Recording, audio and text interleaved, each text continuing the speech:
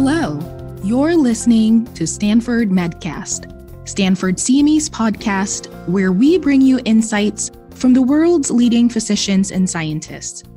If you're new here, consider subscribing to listen to more free episodes coming your way. I am your host, Dr. Ruth Adebuya. We are back with part 3 of our mini-series called Hidden in Here, presented in collaboration with Stanford Presence, a Stanford Medicine Center, and the Stanford Department of Psychiatry. Today, we situate ourselves in East Palo Alto, California, or EPA, which is located in resource-rich Silicon Valley, but has historically not been a beneficiary of the economic and technological boom in surrounding communities. EPA has been disproportionately impacted by COVID-19, experiencing rates of infection that are 3 to 5 times higher than surrounding communities. As with schools around the country, EPA schools have been hit hard by the pandemic. In addition to the general challenges of distance learning, EPA students and educators are grappling with high infection rates and significant losses while operating within educational systems that have been historically under-resourced and marginalized, and where students have faced disproportionately high rates of violence exposure, trauma, and adversity. Dr. Ryan Matlow will introduce us to leading educators in East Palo Alto and will lead our Hidden in Here conversation on schools and education in the world of COVID-19. He is joined by Sonu Thadani Israni from the Stanford Presence Center and Doctors Sheila Lahijani and Ranak Trivedi.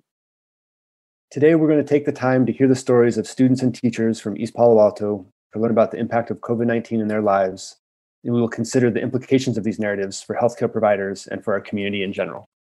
First, we're going to hear from Amika Guillaume, the principal of East Palo Alto Academy High School and a longtime educator in the community.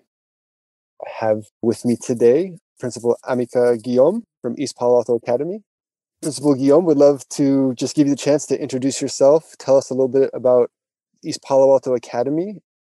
Thank you so much for having me here today, and I really appreciate the opportunity to bring voice to our powerful little community here in East Palo Alto. We are a small community in terms of numbers and size, but we are powerful and mighty in terms of impact. We represent typically about 85% of the Latinx and the Latinx service industry here on the peninsula. We also have about 6% African American students, about 8% Pacific Islander, Polynesian students, and that about almost rounds us out if you add in the multiracial families. I think what makes us very special is that we are affiliated with the Stanford Graduate School of Education, and we also are affiliated with the East Palo Alto Foundation. So we have 2 incredible organizations that help us pursue what is our ambitious goal, which is to have what we call the 10-year promise. So a student can start as a 9th grader here at East Palo Alto Academy. They can be the first to graduate from high school. That's about 65% of our students are the first in their family to go to high school. And then they can go on and be the first in their families to go on to college and graduate from college, all within the same program that is the EPAA and EPA Foundation 10-year promise. I would just love to hear a little bit more about what you've seen in terms of how the pandemic and how distance learning has impacted students' day-to-day experiences. I think what is important to note is when you are in a predominantly Black and Brown community, the pandemic that is COVID-19 is putting a microscope on the other pandemic of racism, anti-Black and Brown rhetoric, and just everything that has been a terrible challenge in ways that folks have thought we've gone beyond, but continue to be very harmful, challenging, and stressful. So I think one of the challenges during this time is helping our students really process that, yes, there is just the raw and real problem of the disproportionality of COVID-19 in the city of East Palo Alto. The city of East Palo Alto right now today in January 2021 has a rate of about 12% of East Palo Alto residents have tested positive for COVID-19. And That, when you think vis-a-vis Menlo Park, which I believe Menlo Park is at a percentage, I actually have the tables here for the most recent from the county. Menlo Park is at 3.8%. And Atherton is at 2%. And here we are, East Palo Alto, at 12.69% of our population. So there's the real and the raw of the fact that I have students who are calling because they're sick. They're worried about their siblings who are sick, their parents who are sick, or whoever the extended family with whom they share their home are sick. I didn't think I'd get emotional about this, but for example, I had to do a home delivery of some materials, and it was actually ergo stuff for students who are working from home and having some sort of ergonomic needs that I want to make sure we can help. Trying to set up the right learning environment for them as best as possible at home, right? Precisely. We have so many students who are, frankly, learning from their bed because their bed is their only private space where they can have the least distractions. I was delivering one of these tables, and I know that this daughter is a primary caregiver for her younger siblings and does a lot around the house because her mom works so much. And I approach the apartment, and in the window, I see this student cooking and chatting up her mom. And she's just confidently in the kitchen doing her thing. And her mom looks exhausted. Her mom is laid out on the sofa, her feet up, and you could tell she just looks spent. And the son is like climbing on the mom, sort of, mommy, telling about his day. And I have another student whose family owns a small business, and he stepped in to help the family transition from an in-house restaurant to outdoors. And the dad was telling me about all his son's really good ideas. Unfortunately, as we know, the restaurant business is hit hard by this pandemic. And now the son, I can't believe he did this, but needless to say, he has to travel far to come to school during this time on his own. And he was supposed to be packing. He was supposed to be helping the family pack their home because they can no longer afford their home. But he came to school to help me do this interview that he had signed up for our foundation, drove all the way to school. And I said, oh, are you going to get started for class? I know class starts in a little bit. He says, no, I have to drive back home. They're waiting for me to help pack. So here's this student finding a way to balance both his coursework demands, help his family not only with their business, but also packing their home.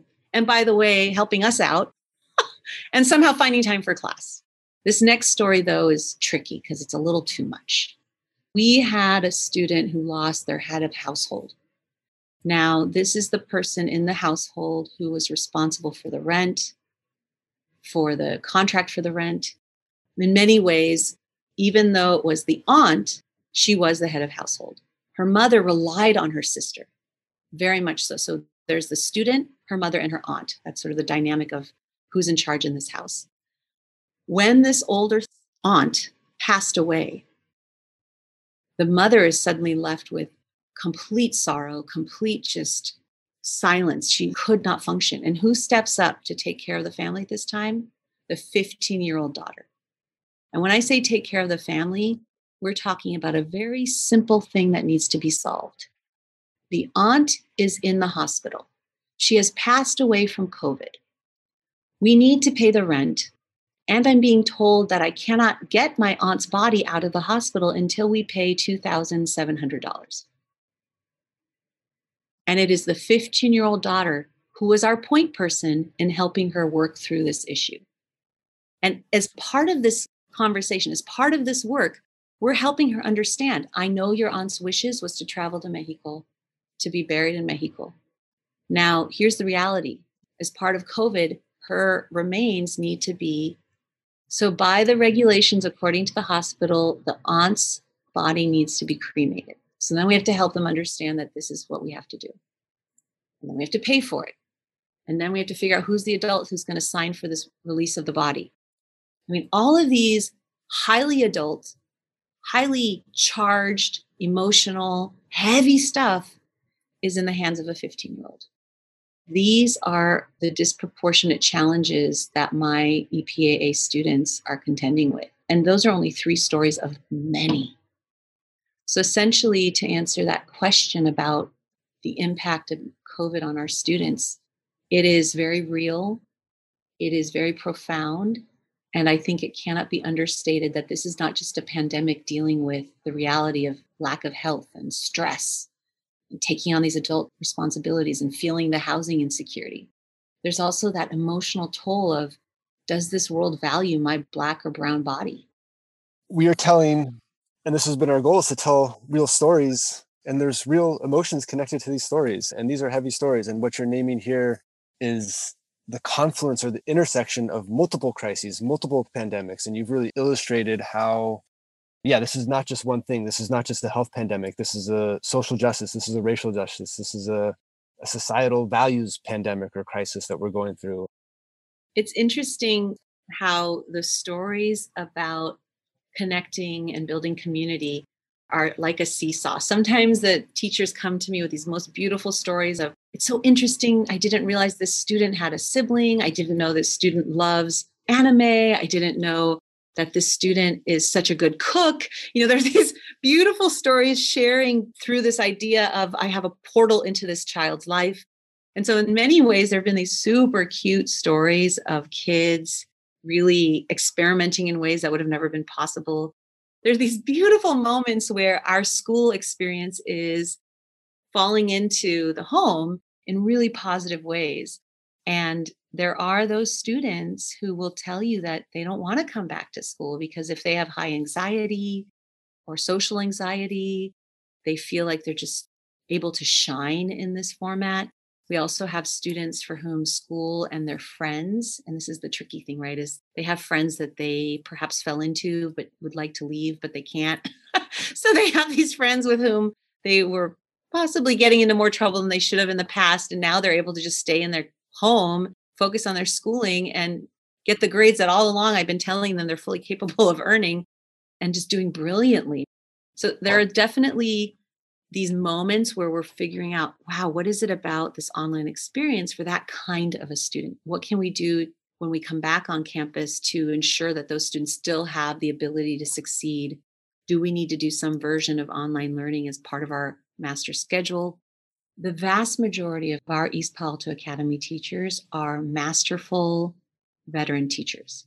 So they've been doing this for over a decade or even over half a decade, which is a big deal for charter schools. And so I have these masterful veteran teachers who are completely fatigued because now they're suddenly first year teachers again. Mm-hmm. And it's not even so much that they're first year teachers, because when I think of myself, I coached first year teachers for 5 years and it was a full-time job because they, have this insecurity about, how do I connect with my students? How do I discipline in a way that's liberatory and still holds them accountable, but still keeps them human? And so there's all these first year teacher challenges. Imagine being a veteran teacher and having to relearn this in a new reality, in addition to the fatigue of just screen time, what that represents with the blue light, et cetera. There's the fatigue of, why is this so hard? It was never this hard. It shouldn't be this hard. I'm just asking them those simple things, submit this application. And suddenly it takes significantly longer. It takes so much more explicit directions. And for teachers who are really good at breaking things down and using slides and explaining it step by step, so methodically, they do better than some. But there are others who relied for so many years on things that are up in their classrooms, relied for so many years on just walking up to the student and doing a few gestures and getting them on track, now finding themselves that they can no longer rely on these best practices that were so part of their day-to-day. They now have to basically think aloud. It's hard to feel great. It's hard to feel like we're thriving in the context of this multiple pandemic. But I think there are some important points, and you've talked about how there are new opportunities, new skills and strategies that folks are learning, and that in many ways this is showing us that we don't want to go back to the old way, right? That we're learning that the way that we were operating maybe wasn't optimal. At the same time, there are things from our pre-COVID life that we miss incredibly, right? And that we do want to be able to return to when we're able. And you've spoken of the importance of connection, this issue of presence, and how important that is for social connection, for community connection, but also for education.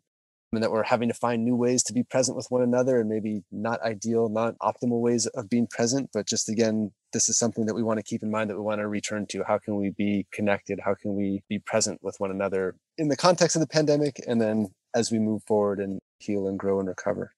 So thank you again for sharing the stories of your school community, of your family, of your students and teachers. Well, I just want to thank you for giving me this opportunity to share these stories.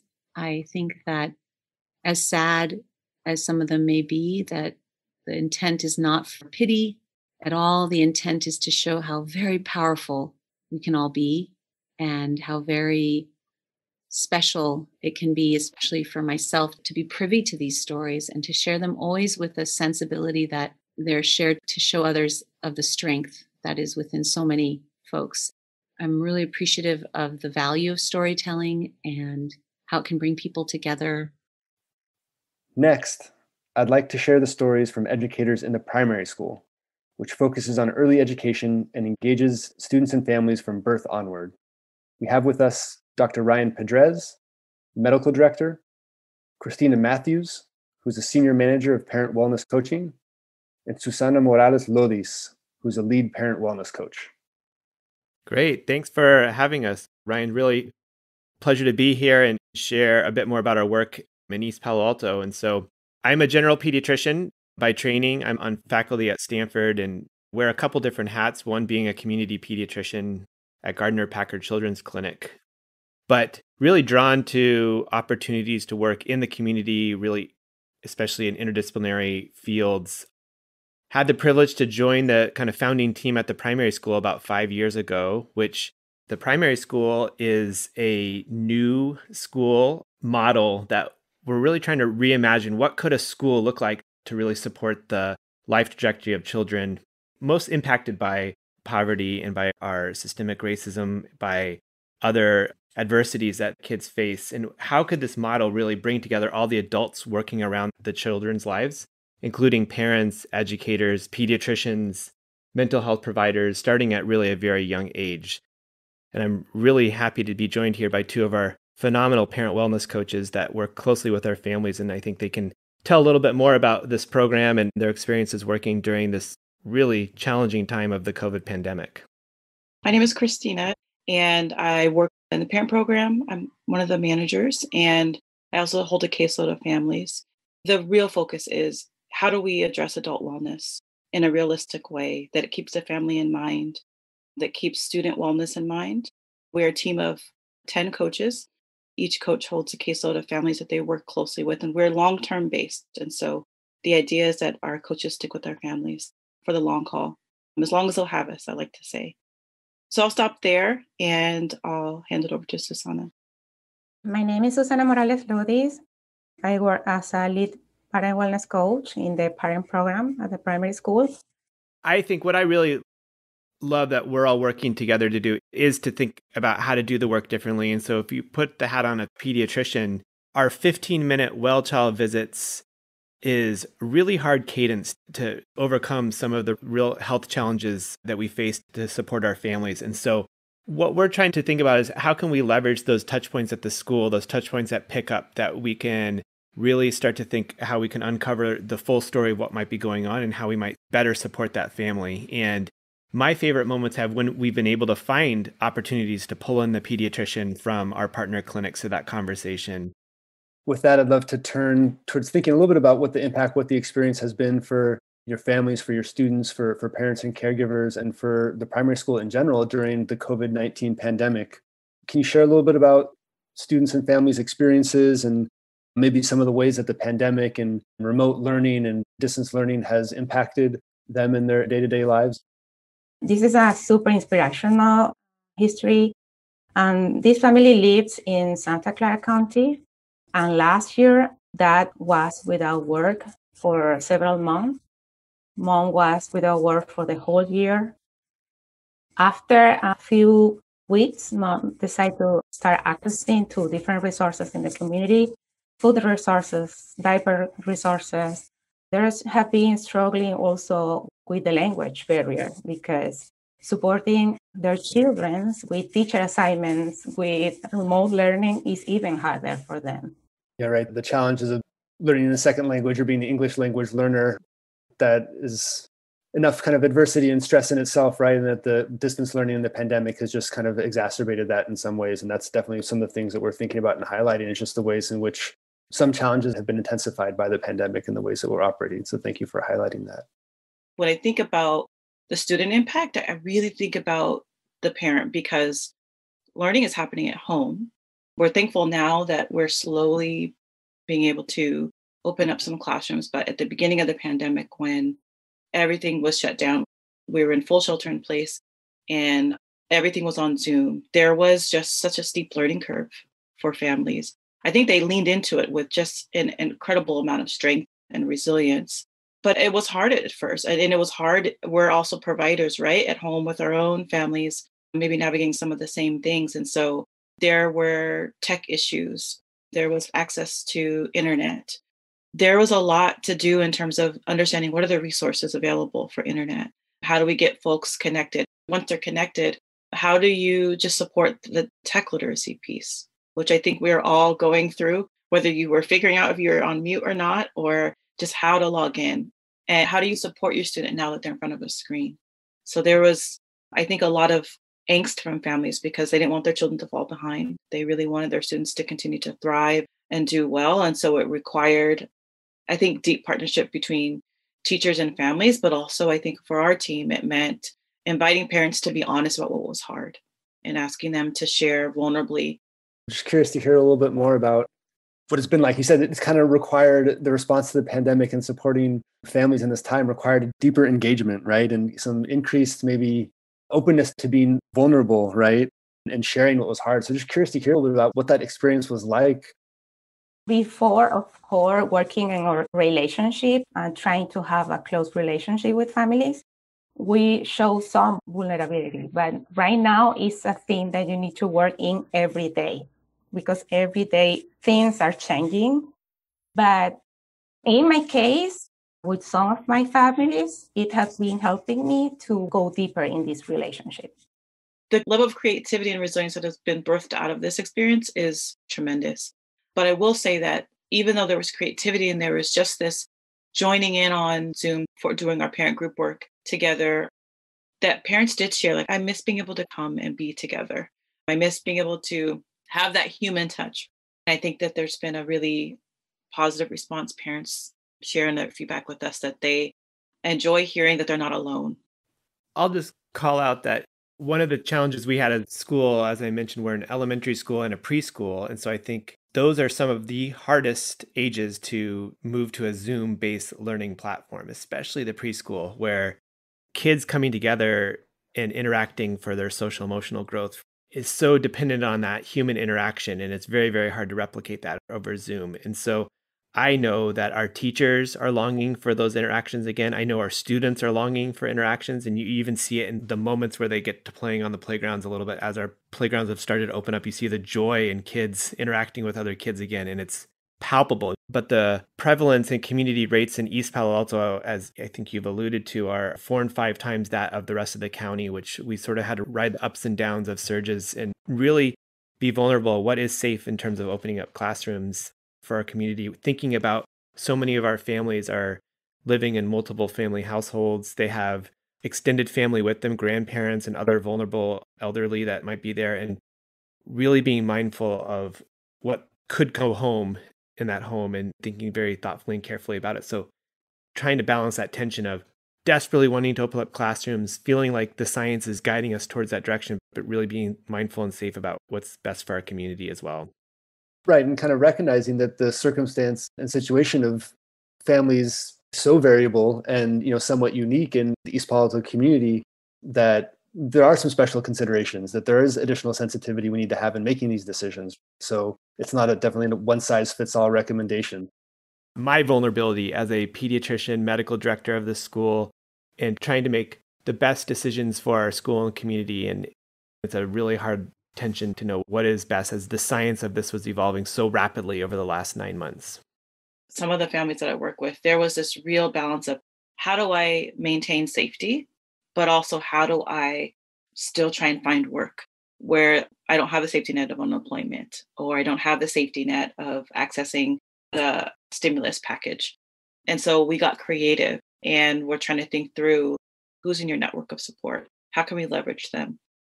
What our community has in this pandemic asked of families for quarantining and isolating when you've been a contact or when you have someone in the house who has it or when you yourself has it is extremely hard for a lot of families in certain living situations. And so trying to get creative about being a thought partner with families, both as a pediatrician when I see them in clinic or as part of the primary school, about how to adhere to these guidelines safely, that creates a lot of hardships for families.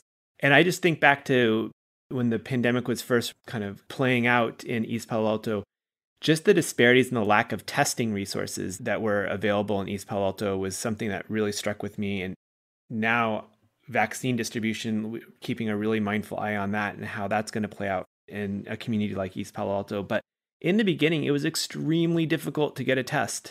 And so if you had a household who had a contact or someone at work or someone we were concerned about and were our recommendations to get a test, it was very difficult to do. And it still isn't easy. It's become easier. And then if you remember, it used to take sometimes up to 7 or 10 days for the test result to come back. And so asking a family who was potentially the sole worker now in that household when barely making ends meet, they had a contact potentially, and their recommendations to get a test. But if they get a test, they didn't have to wait 7 or 10 days out of work waiting for that test to come back. And potentially they're asymptomatic. They don't really think they have it. You start to get a better understanding of why there was really not strong incentives to get a lot of testing done or others because the hardships it created on so many in the community. And that's what we felt as a school model were important investments in not only our parent wellness coaching and this concept, this belief that when parents are well, our kids thrive. And this pandemic has really, I think, helped us to best understand where to lean in and best support, but also hopefully inspire other school models to think about how to invest in these types of supports as well. Because adversities and stresses on parents are not going to go away post-pandemic. It's just a matter of how we think uniquely how to support them. Second is our core belief of how we integrate with health. Like to emerge out of this pandemic, having a strong partnership with our medical homes, particularly Ravenswood Family Health Centers, where most of our children and families go, will be really, really important to reopening the school safely. And never before has this interdependencies on health and education models working together been illuminated. And I'm excited to continue to push on that further as we emerge from this pandemic. I still at the core really believe in an interdisciplinary approach to challenges and to problems.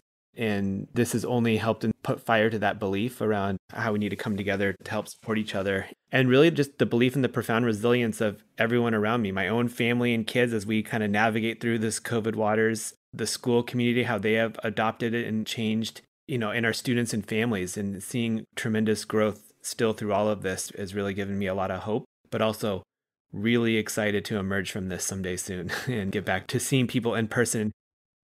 Welcome, Sheila, Sonu, and Ronak to this virtual fireside chat about the effects of COVID-19 and distance education in historically under-resourced school communities.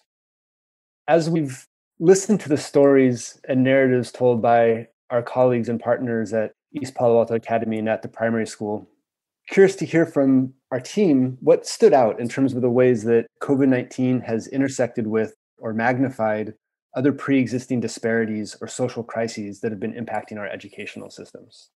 Ronak, maybe we'll start with you. Sure, Ryan, thank you.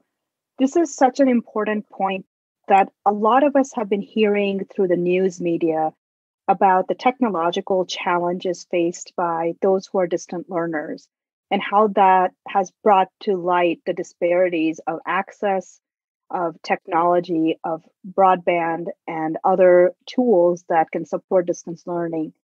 And in hearing the interviews and the conversations that were had, I was really struck by the unique disparities that can bring to under-resourced communities and how the connections that were being talked about were not just about the distance learning itself, but the sense that it was harder to just connect with the community and connect with the students or the parents over the technological platforms, and how integral that connection is to the well-being of the community and the services that are being provided.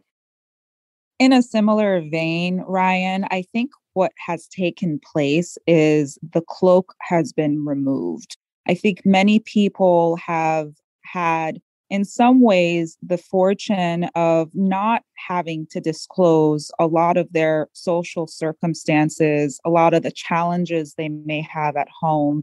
And these days, it's become harder to do that. So in a way, it has caused, I think, not only more challenges as it relates to access and all of the things Ronak just remarked upon, but I also think it's contributing to people feeling more ostracized and more marginalized. And I think that's something that we really need to pay attention to because, of course, it affects one's sense of self, how one belongs to a community, whether it's a school, whether it's one's own family. And so for me, and listening to the interview and reflecting on what came out of some of those discussions is that people are feeling more exposed. And with exposures, people are feeling more vulnerable.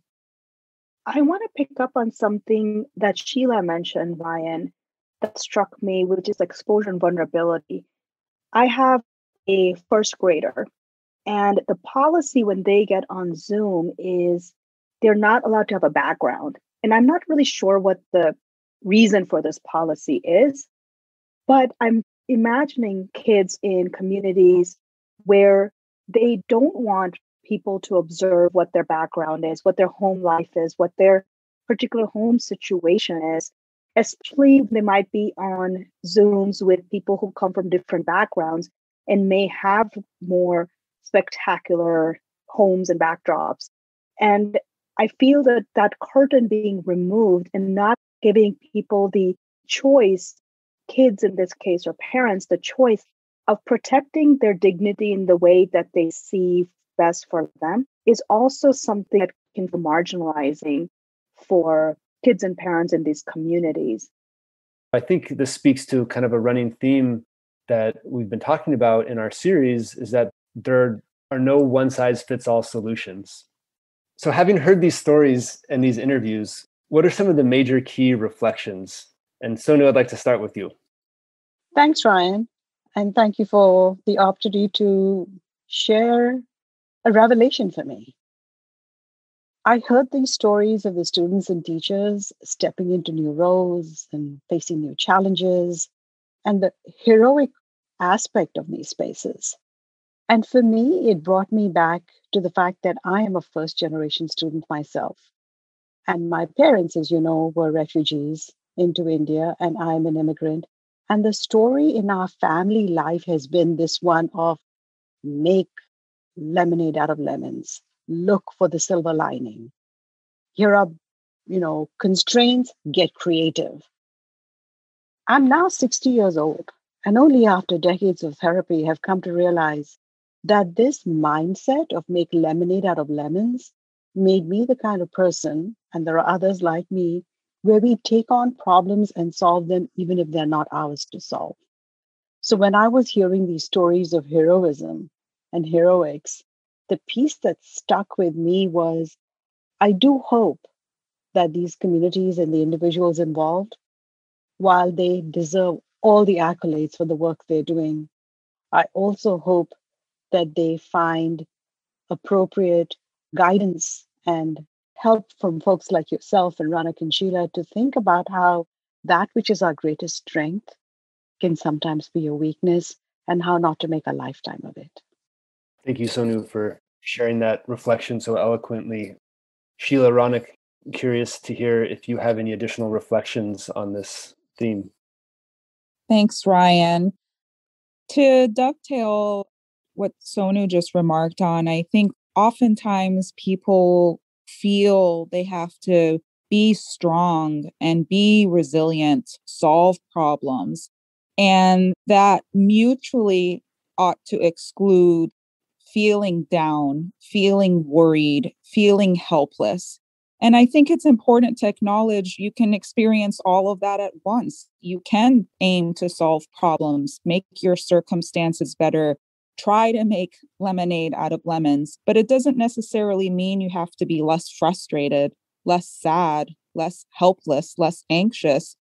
These are all important points to make for everyone, but I think particularly when people are feeling more exposed and more vulnerable, the emotions are high. The amygdala in the brain is overactivated. It then can interfere with decision making. It then can interfere with problem solving. And I think offering a validating, supportive approach so that people can feel like it's okay to feel and still try to move on forward is really something that I think can help a lot of people. I'd like to turn to thinking a little bit about our community of healthcare professionals. What are these issues of multi-layered impacts and of resilience amidst considerable burden? What do they mean for healthcare professionals? What are the implications for service providers working with students, families, and schools that have been hit hard by COVID-19 and by the pandemic? I think what this relates to in part is this topic of social determinants of health. We have to factor in what everyone's individual circumstances are, especially right now with respect to accessing food, clothing, shelter, financial resources. I have found myself asking more and more these questions during my encounters with patients. And sometimes they're part of certain questionnaires that are administered that maybe people don't pay as much attention to when people respond. And these days, we can't make any assumptions. Everyone is struggling in one way or another, irrespective of how privileged or unprivileged someone may be. And I think it really behooves us as providers in the healthcare field to really be receptive to what circumstances people may be living in and what they are able to access and what is particularly challenging for them. I have seen 2 people in the last 2 days who are living out of their cars. And this was not documented elsewhere. This was not part of the conversations that has taken place with some of their other providers. And I felt privileged that I was entrusted with this information, but I was partly entrusted with this information because I asked, because I wanted to know, because I felt it was important to have that context. And I couldn't give necessarily any blanket recommendations without having that knowledge and that information. So all of this is to say is it's best not to make any assumptions, especially these days. And we have a duty to really get to know the people and really get to know what choices they're having to make and what difficult choices they're having to make and how that affects the relationship and how that affects what we're trying to provide, to the best of our ability as clinicians. I also just want to encourage healthcare professionals to realize that there are different disciplines that are better versed and practiced and trained to assess the social context. So not every clinician doesn't need to feel that they have to be the one doing a thorough assessment of these issues. Social workers, psychologists are trained to get at the social and mental health context of people's social context as well as their individual context. So recognizing that our healthcare system is not necessarily built to get into the in-depth stories of people, but that there are other disciplines who can complement the primary medical visit, if you will, to provide that information, and we can develop that whole story through multiple providers. Thank you, especially Ranak, for pointing out what you did. And I'll add one more piece. There was a time, probably in our lifetime, certainly in my lifetime, where physicians and practitioners in medicine were leaders in the community, not because they solved all the problems, but they sat at tables to help inform, understanding the problem, exploring the solutions, and helping influence policy. So much of what we see in terms of disparities, for instance, is a function of historical racism, sexism, homophobia, you name it. So it's a foundational, organizational, institutional, societal set of issues. And as you point out, Ranak, every clinician cannot be an expert at everything. That would make people egg-producing pigs that also give you wool and beef, which do not exist. But I do believe that clinicians have a role to play in terms of sharing the stories, like Sheila just did, at tables of power, at tables of decision-making, to help influence the needed change at societal and economic and organizational levels. Thank you all for joining me in listening and being present with the experiences and stories of our colleagues in East Palo Alto and thoughtfully considering the experiences and difficulties of being a student or an educator in this time of COVID. Thanks for tuning in.